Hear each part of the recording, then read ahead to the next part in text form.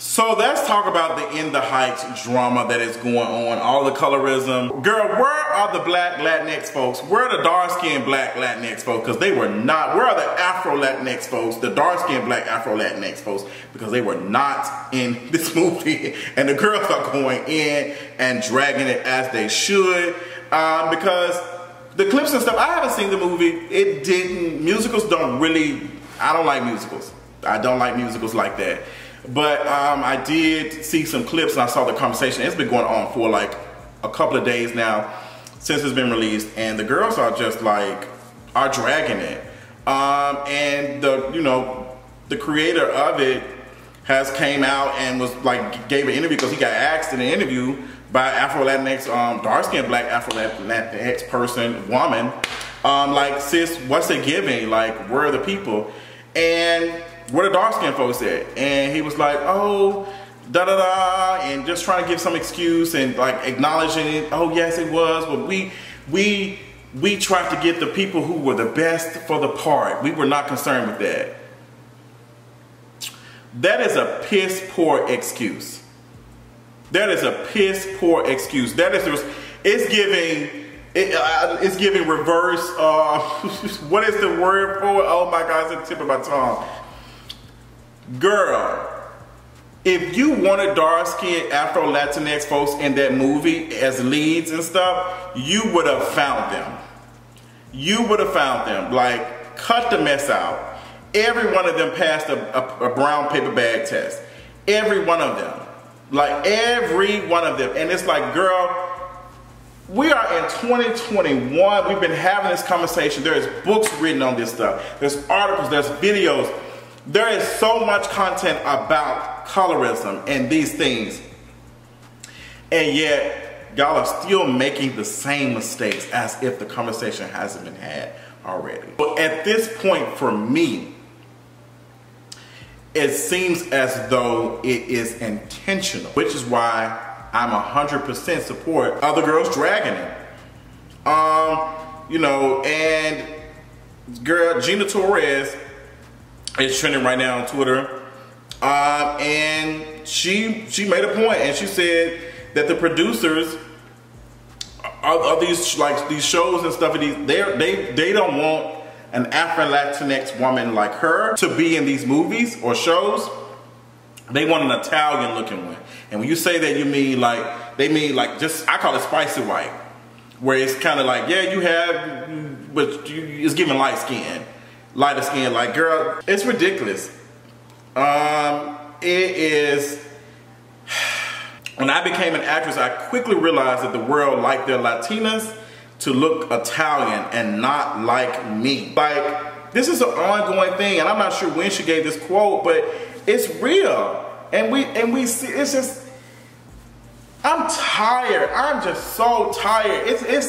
I'm tired of this, and I'm also tired of every time there is, y'all want to do some diversity stuff and have a queer person in a movie or a show, they are always, if not, if it's always a black queer person or a black person in it, they gonna have a white partner. Let me tell you something, I was watching High on the Hog.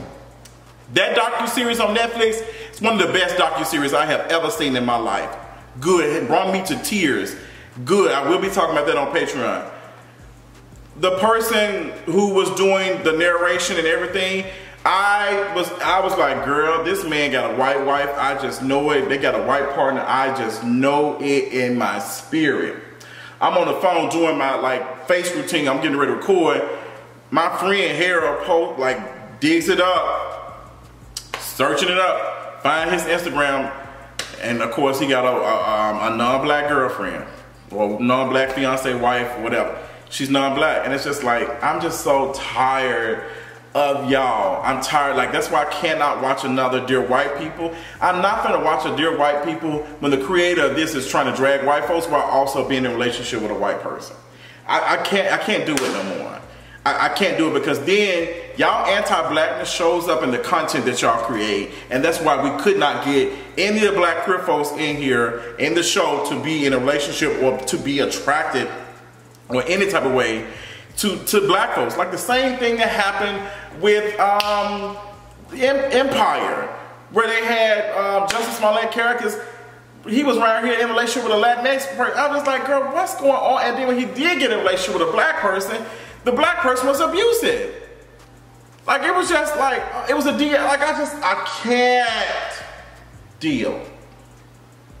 So this is a long history.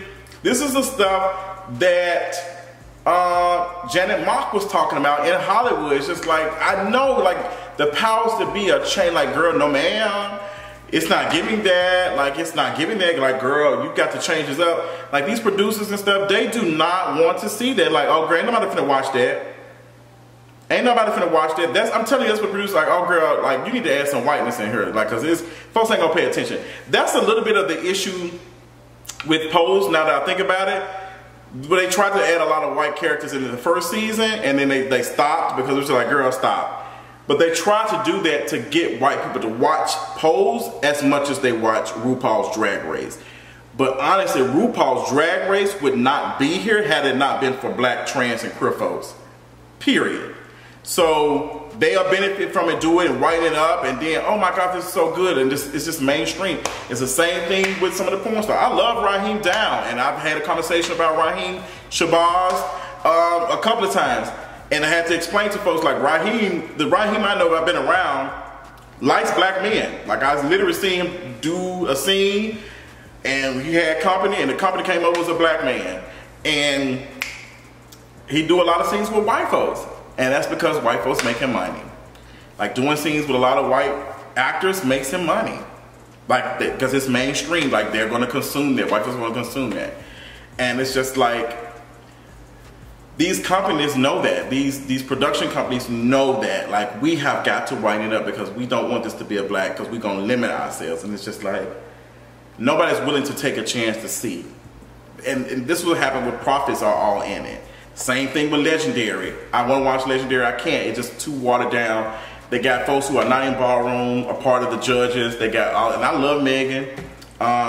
You know, like, not all of the judges have any connections to any of these things. But it's just like, girl, we got to get these folks to watch because they wouldn't watch. And it's just like, how do we know they don't watch? Because they don't want to spend the money on that. They don't want. They're spending money on like some other crazy movies that won't make no dime, but they ain't willing to spend no money and invest in no black folks. Let me tell you, to give you an example. That movie that Robbie Downey Jr. played, what was it? What was the movie about them animals? I ain't telling how much money they spent on that movie. That movie flopped. Didn't nobody watch that? Dr. Doolittle, didn't nobody watch that?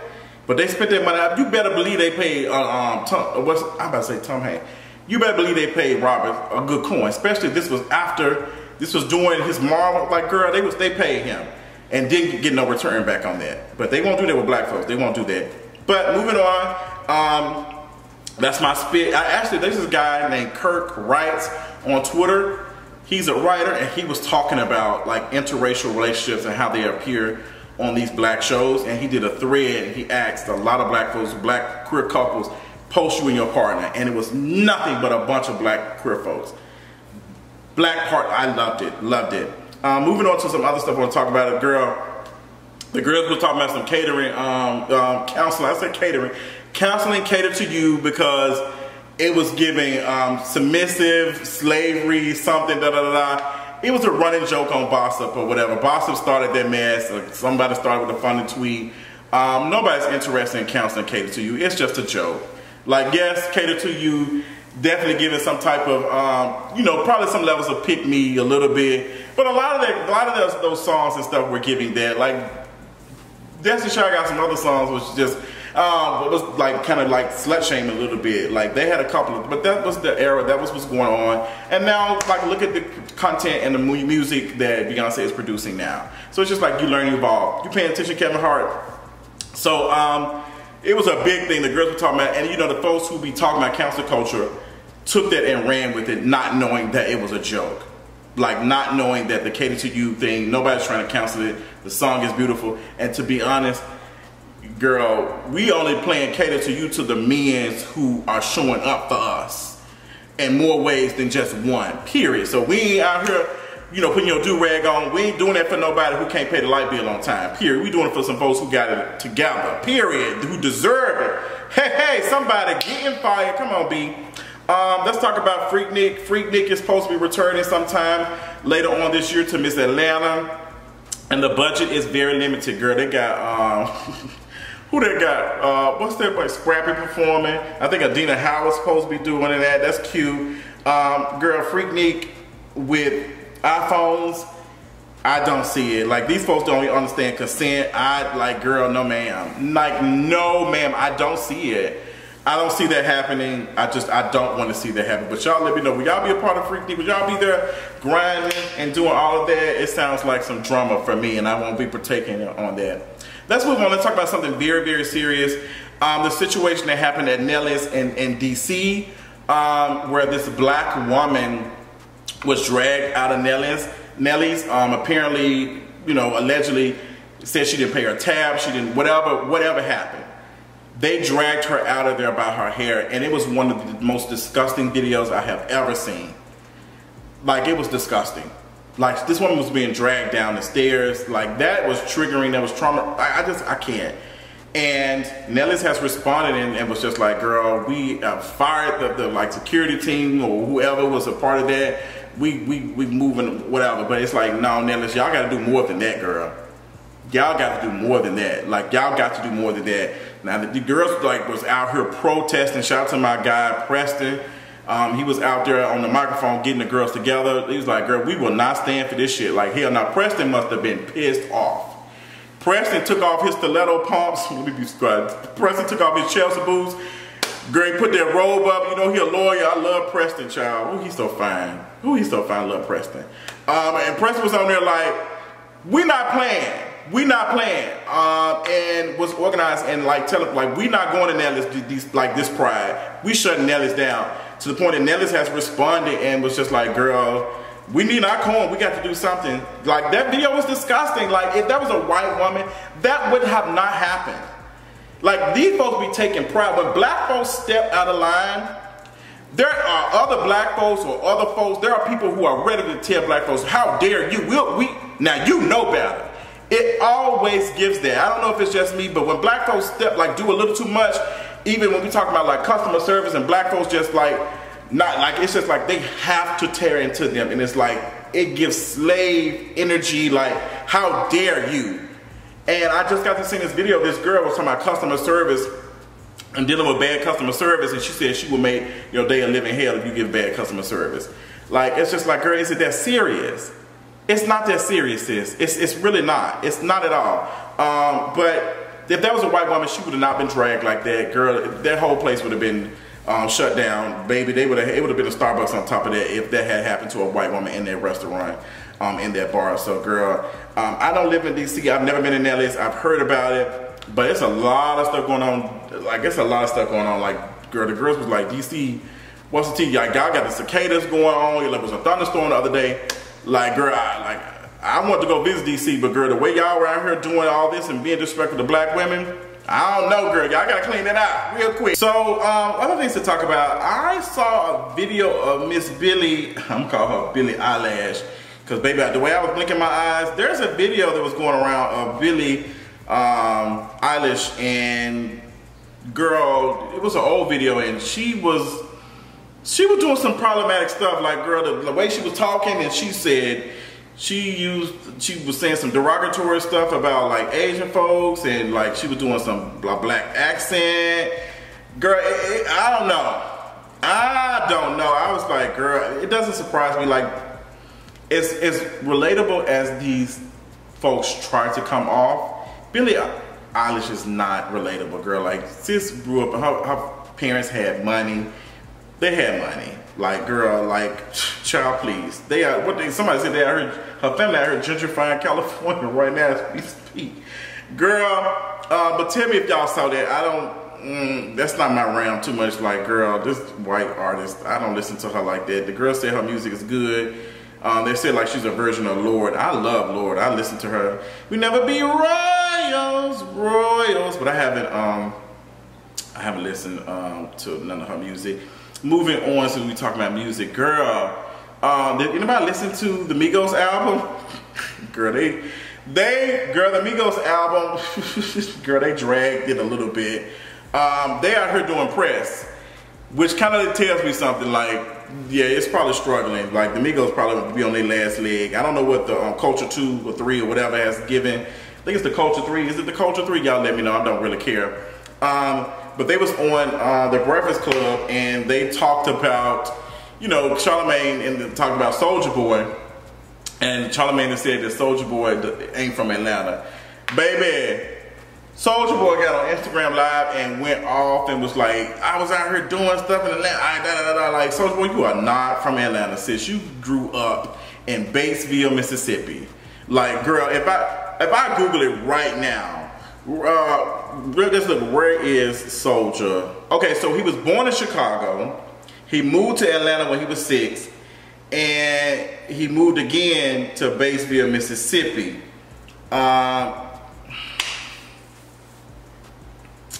I don't know. He moved. I don't know what, like, when it comes to, like, how much time do you need to be in a city for you to be from that city? Like, how does that work? Like, how does that work? If you were born, that's the same thing that that light-skinned girl did. I can't think of her name. She was born from Ohio. She grew up here, and then she said she's from Atlanta. Like, she's from the South. I'm just like, huh? I don't know. I guess where you have roots, you have community at. But girl, I don't know. What do y'all use? Because I know Soulja Boy from Batesville, Mississippi. I know him from Batesville, Mississippi. Like, I feel like y'all be trying to choose the most popular city y'all are from, where y'all spend some time at when y'all be doing y'all stuff. Like, it's just not making no sense to me. It's just like, girl, you was born in Chicago. Yeah, you moved to Atlanta, but then you was in Mississippi. It's just like, girl, I don't know. Like, I don't know. Like, I would just say I'm from everywhere. Like, I would just explain it like that. But I would be out here, I'm from Atlanta. I'm like, what is the big deal? What difference does it make? Do you get like credit or something for like being? I guess some street. I don't know. This shit is crazy to me, girl. I don't really get it. I don't. So, moving on. What else I want to talk about? I got on my list. Trina and Eve's versus is tonight. Is y'all watching that? I don't think I will be. Somebody invited me to a watch party for it, but I'll be over here working and editing videos until then. So y'all tell me if y'all watched it. How did y'all like it? Let me know in the comments.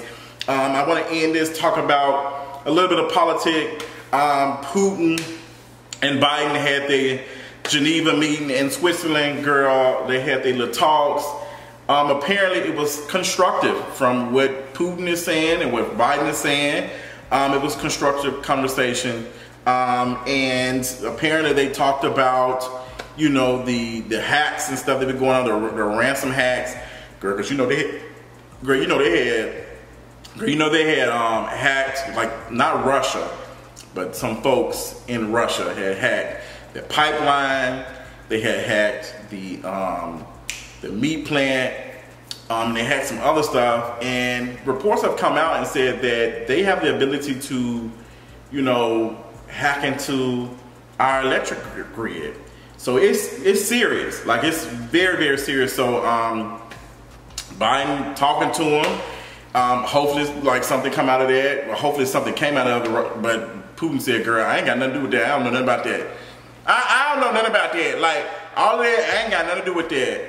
But, you know, they talked about other stuff that's going on, and a lot of folks are saying that, you know, nothing is going to come from this conversation. Like, this Putin has done this before. Nothing's going to come from this. But a lot of people are talking about it specifically because the last 4 years with the Trump administration, like, Trump was closed up with Putin.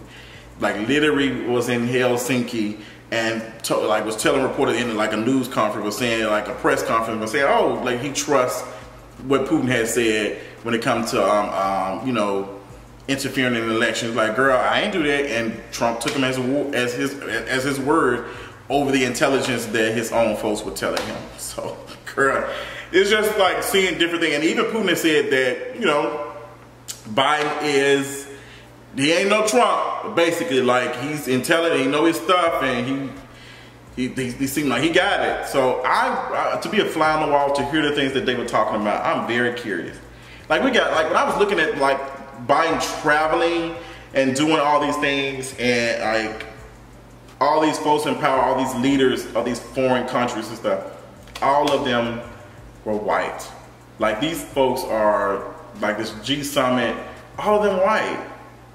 Like all of them are white. These folks are the ones who have access to bring us into like a nuclear, like foolishness. Like it's crazy that like one person, like a couple of people have that much power.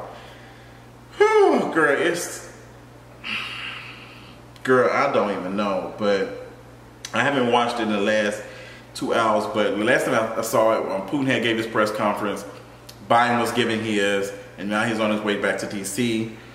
So hopefully the talks were a little bit productive to the point that our infrastructure is not being hacked and stuff, but it shouldn't even be a situation where one person, like you hacking into this one company affects so many people.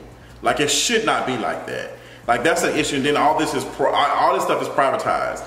So you got folks who are responsible for the gas, the fuel that gets us back, and like they had to pay how much money, like ransom? Like it's just, girl, I don't believe it. I don't believe that private companies should be selling us no oil and all the other stuff. It shouldn't be selling us no gas.